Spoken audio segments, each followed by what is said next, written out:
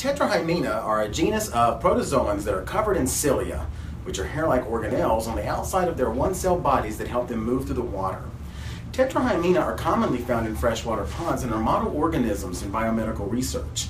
The tetrahymena that you see here were captured with a fold scope, which is a flat microscope that was invented to be portable and low cost so that everyone could use it.